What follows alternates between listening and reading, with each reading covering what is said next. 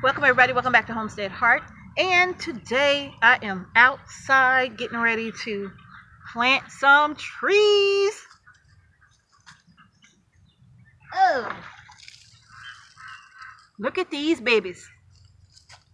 Look at that. Awesome. These are our trees that came in from Ison's nursery. And I have had them soaking in some water for the last few hours because we have been so busy with the farm fence that they was in that water a little longer than I wanted, but that's okay. It's only been a few hours and it's time for me to get them out now and get them planted. So let's get started. All right, so what I'm gonna do is just take off all of the ties that's on these babies because they got them tied up in here pretty good. And then I'm going to go over with you the varieties that I have as well. That's one. Finally, I got all these things off. Got all these things off of here. Hey bud, where you going with that string? All right, you all. So now, let's look at what we got. Okay.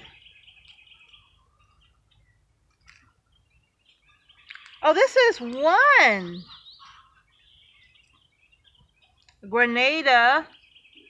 Oh.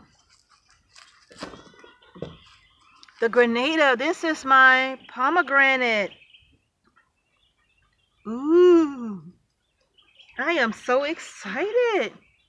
It still got all of the, oh yeah, these roots are good and hydrated because they have been sitting in this water for hours. So they are hydrated. They are well hydrated. So yeah, this is my pomegranate. I'm so excited. Miss Cheryl, you see what I got, Miss Cheryl? I got this because Miss Cheryl over at Cheryl's Organic Food Forest, she made her pomegranates look so good one day that I was like, okay. I was in the screen going like, ooh, if I could just. The next one, what is this little thing down here? Oh, this is my double gold raspberry right here. Just look at it. This is my double gold raspberry. Oh yeah. Okay, it's doing some weird stuff, but oh wait. Oh, it's 3 of them, I think. It is. I got 3 of them. Shut up. I forgot. All right. This is my Alberta peach right here. Look at those roots. Yeah, good and hydrated. Next I have, this is my Moon Glow pear right here. I know it don't look, I know to some people it's like, she just pulling out a bunch of sticks. Okay, this is my Bartlett pear.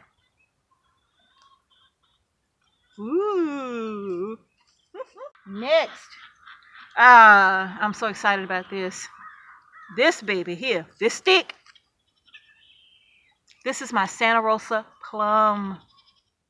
And this one right here. Look at that. Look at all of this. Just look at this. This is my Red Delicious apple. It's waking up like, hello world. Last but certainly not least is my Yellow Delicious apple. And I got the Yellow Delicious or the Golden Delicious to go with the Red Delicious so that they can pollinate one another because each one of them needed a pollinator. And it just so happens that these are good pollinators for one another. I have all of my trees set out on top of the containers that they are growing in. I'm not going to take you through the painstaking video of watching me plant them all, but I am going to show you how I plant one of them and the rest of them will be pretty much the same. Okay, I am starting them all in containers. I do want to put them in the food forest, but not yet.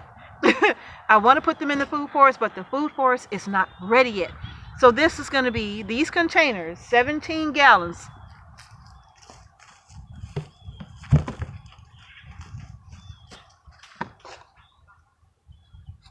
These 17-gallon containers that I drilled holes in. You have to be careful with it so you don't bust up the bottom. But this is 17 gallons. Inexpensively from the big box stores, $7 maybe, right? This is what I'm putting all of my trees in for the time being, okay? This is their starter home. So let me go ahead and get these babies planted, y'all. All right, you all. So it's another day. All that work and nothing was recorded. I have all of my trees planted, except one, except my red delicious apple. I saved this one because once I realized that I wasn't recording a thing, I'm like, okay, I need to save at least one. Yeah, so I'm getting ready to plant this. I have already added fertilizer to my pot. I put in some blood and bone meal, and I put in some fertilizer for the fruit tree. Let me show you. So I added this fruit and citrus granular plant food fertilizer, basically. And this is basically for all of your fruit, even citrus, right? But I don't use this one on the citrus. I get one specific for the citrus, which I showed you that in the video where I up-potted Maxine and prepared my pots for my citrus trees that will be coming here shortly. So, but my fruit trees, y'all, I'm just so excited about my fruit trees, right? So this is the citrus or the fruit fertilizer here. Yeah, and I've already put some of that down in that hole there. So now we can go ahead and get her planted so I can show you how I planted my trees. Okay, you all, so here is the graft line of this tree right here. I don't know if you can see that, but that's the graft. You should be able to see it. That's the graft line of this tree right here. So what I'm getting ready to do is plant this up to just below the graft line. Okay, we don't want to plant it above the graft line. We're going to plant it below. All right, and her roots were soaked and everything, but I'm going to just spread them out a bit and then plant her straight down in the container, just like so. And then I'm just going to backfill that.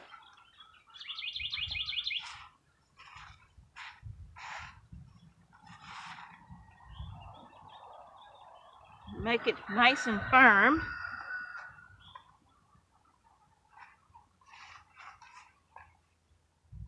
So the graft line is here, okay? So I have a little room to go ahead and backfill this, all right?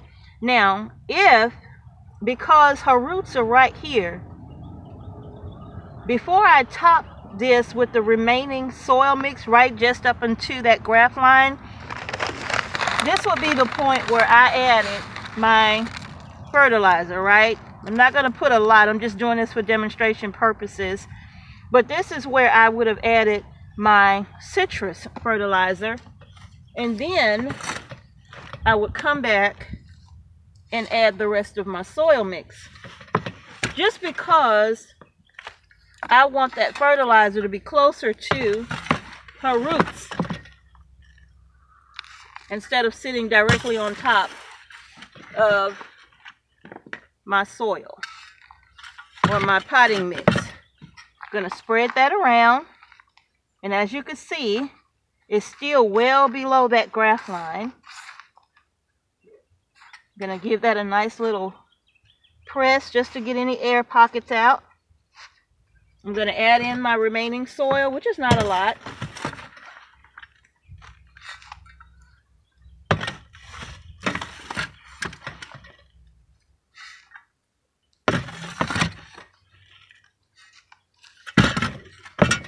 Smooth that around a bit.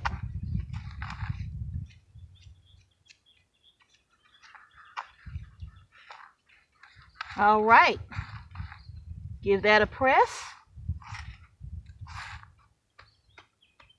All right, and that is that. And all I'm going to do now, once I water her in, is just add either some wood chips or some mulching hay, something like that, just to be able to help this this tree retain some moisture, okay? All right, y'all, so that's it. This is my red delicious apple. All of the others have been successfully planted and are ready to go. All right, y'all, so my beautiful red delicious apple has been planted, as you can see, already flowering on the tops up there. Isn't that beautiful? Look at that. Tops, and all I'm going to do is just get her watered in, and that's that. Especially having that fertilizer, you want to make sure you water this well. You want to make sure you water it well, because her roots can't take up the fertilizer unless she has water. So be sure you give her a nice heavy drink of water, especially if it's the first time planting your trees. And this is being planted in a container because it's just my choice, but you can plant these in the ground. Now, our average last frost date isn't for a few more weeks. So what I'm going to do is pull her in the greenhouse with the other trees, and that's where she's going to stay until the danger of frost has passed. I was reading the growing guides on the Stark Brothers website, okay? Now, they even recommended slowly preparing your trees for outdoor planting, because they're bare root, they've been packaged, and as they begin to wake up from dormancy, it might not be a good idea to just put them directly out into the elements. They recommended gradually introducing your tree to outdoor life. Now, a lot of people aren't able to do that, and a lot of people don't do that. Some people get them, unbox them, and in the ground they go. But it kind of worked out good for me, because when I got them, I wasn't feeling well. And so they just sat in the box. They sat in the box for days. Yes, they did. And then after unboxing them, bringing them out to get them planted, actually, once we took them out of the box, I brought them out in the greenhouse. They still had the plastic around the roots, but I brought them out in the greenhouse, out of the box, and I left them in the greenhouse just like that for a day or so. And then we started to get them planted. I think she's gotten quite a bit of water. I think she's going to be okay. And she'll be using this water to soak up all of that wonderful, wonderful fertilizer that we've given to her. Yes. So I'm going to let her sit out here and drain. It's a beautiful day outside. So she'll be fine out here for now. And then I'm going to pull her back in the greenhouse. All right, y'all, that's going to do it for today, for planting my Lady Red right here. Oh, I like that name. Lady Red. All right, Lady Red. That's who that is. So Lady Red has been planted, and I have more plantings to do, because today is watermelon planting day. Oh yeah, watermelon, cantaloupe. Time to get those seeds started. I'm excited. Yeah. All right, y'all. One thing I forgot to mention is to make sure your tree is standing upright. You want this tree to grow upright. So what I'm going to have to do for each one of our trees is I'm going to put a piece of bamboo in here to help make sure this tree stays upright as it grows. Because see how it's just leaning a bit? So I want to make sure that it's standing upright. So I'll be adding a piece of bamboo to this, and that will help this tree to stay up. Okay? All right, y'all, that's going to do it for planting my fruit trees. I thought my citrus trees would have been here by now. Stark Brothers, I'm telling you, boy, they make you wait for it. But they won't send it until after the danger of frost has passed. So you just got to wait. So it's going to be a little while longer before we get our citrus in. I'm so excited to share with you the varieties, but I'm going to wait till that video comes to show you all. And y'all, I'm going to tell y'all, if you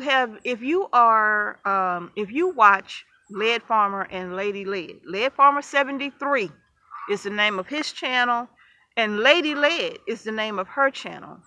And if you watch those two beautiful people, I'm going to tell you, they have inspired so many people to grow fruit trees, right? And the proof is in the pudding, I'll say, because they get amazing fruit harvest from their trees, whether it be citrus trees or persimmons or pomegranate or whatever. They get beautiful harvest from their trees, and they have really inspired so many people, okay, to start growing their own fruit trees. So y'all, if y'all haven't watched them, go over and watch them. They are just amazing at inspiring people to just go do it. Go do it, you know. So and that's really wonderful for so many who feel like they can't. They really make it so that you believe that you can, and that is like half the battle, right? So I'm not going to go any further there. I'm just going to stop and say thank y'all for watching Homestead Heart. If you haven't done so already, go ahead and give our video a big thumbs up. Don't forget to subscribe to our channel and hit the notification bell so you don't miss a single video that we upload to our channel. I really want more fruit trees. I want more. We have some, but I want more. And truth be told, though, the trees that we have, we can multiply our trees from what we have. But I want more right now, is what I'm saying. But it's not going to happen. So anyway, you all, thank y'all for watching Homestead Heart. Peace and blessings to each and every one of you. It's bright out here. I will see y'all in the next video.